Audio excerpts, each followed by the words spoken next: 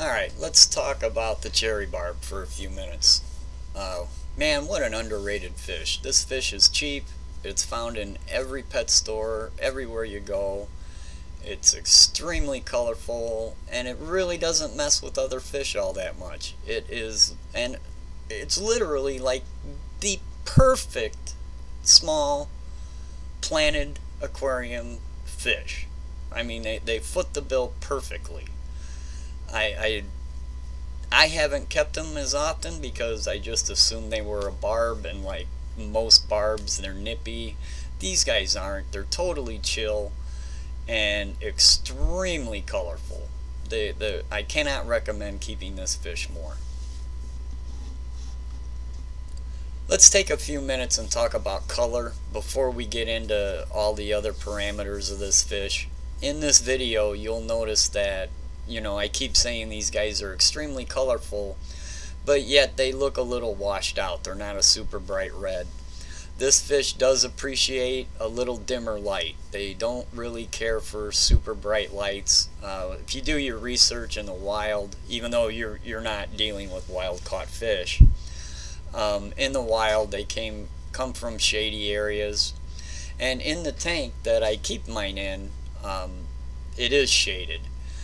But to get really decent, halfway decent video with the camera I've got, I had to put a brighter light on it, and they really didn't like it. So the ones in this video they're not a super bright red. That's only because I kind of stressed them out by putting that bright light on them. You put them in just a planted tank that's got, a little bit of plant growth over the light, and man, these things will be the brightest red you ever saw. If you saw the thumbnail for the video, you can see that, yeah, they're pretty bright red. Alright, let's talk about more of the scientific kind of stuff for this fish, its parameters and such. This fish has been in the hobby for so long, and it's a pretty common mainstay in your local fish shop, that if you just Google cherry barb, this fish is going to come up. There's not really too many other fish that fit that name, so there's not a whole lot of confusion in its common name. But if you want to get technical and you want to Google it by its scientific name, it is Puntius titteya, and they come from Sri Lanka.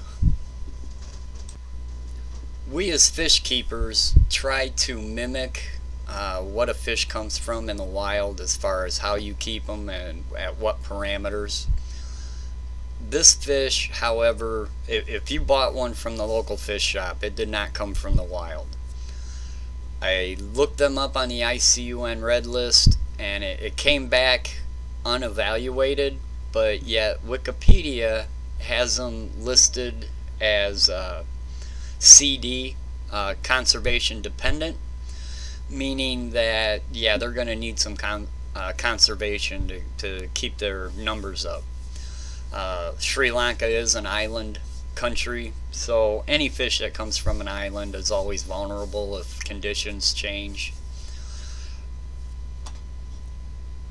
During my research, I came across articles that said in the past this fish was over-exported, overfished in the wild for the aquarium trade, and an export ban was placed on this fish.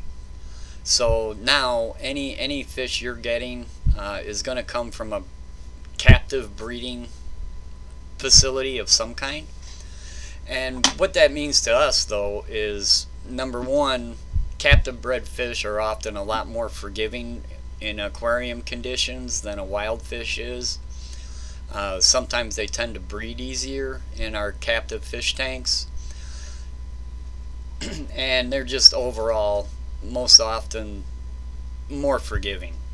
Also, these facilities that are breeding this fish, they want to be the best ones. So some of these places, they're breeding for color, and you're seeing more longer fin varieties available.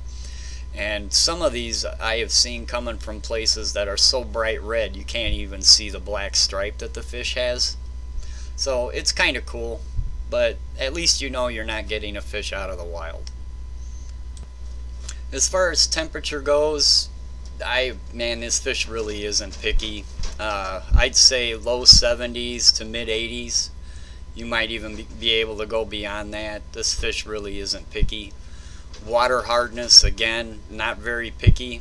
They probably breed better at more of a neutral pH, somewhere around in there, but anything from moderately soft to hard, this fish is fine. They're not picky at all.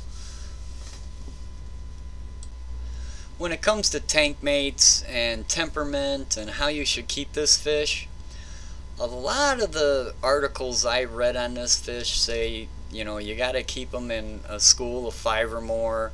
If you want the fish to show its best, have some females in there as well, which the females don't show as much color. I'll show one here in a minute.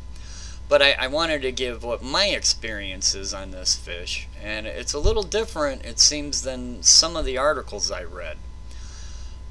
In my tank, it's a 37-gallon tank, which is a same footprint as a 20 long, but it's really tall.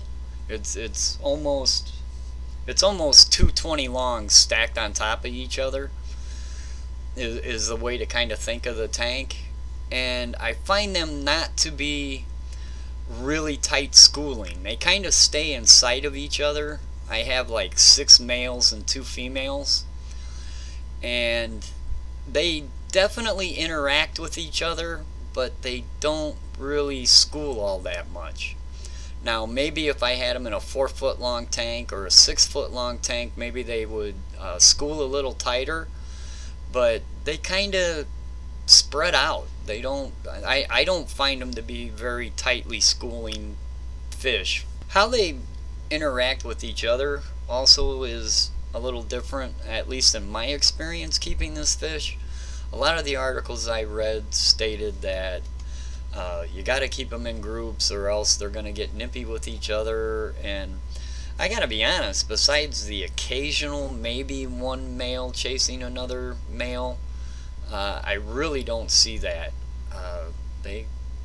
They're really chill, in my experience. I do have females in the tank, and every once in a while you'll see a male going up and displaying and showing his fins off. But for the most part, you know, you might get the occasional, hey, they're going to chase each other around for a second or two, and then they just go about their business. Alright, when it comes to sexual dimorphism, yes, the females do look different than the males, but in color pretty much only. The females do not show that bright red color. Other than that, they pretty much look the same.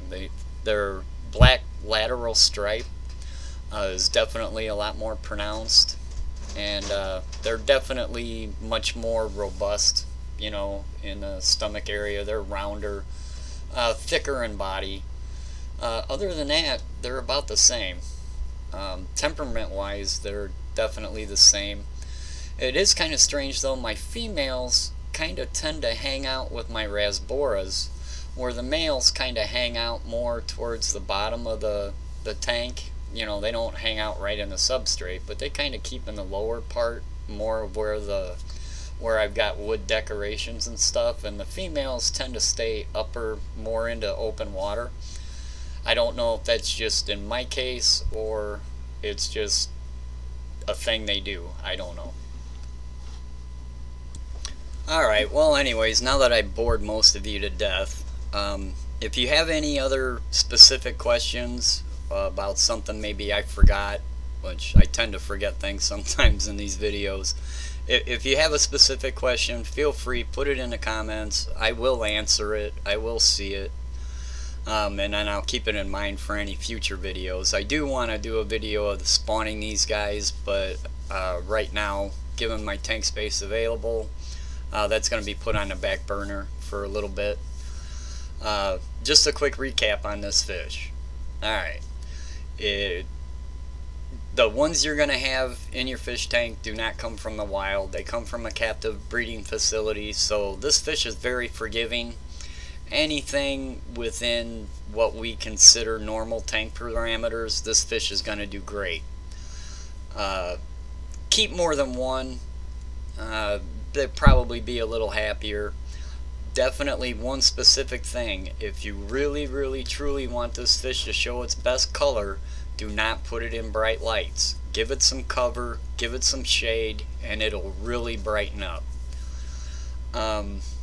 Other than that, I don't know what else to say on this fish. So except for the fact that I definitely recommend them. If you have a small planted tank with peaceful fish and you want something to contrast against those green plants, man, this fish really pops. That red will show across the room. So other than that, everybody take care, and yeah, get this fish. It's cool. Later.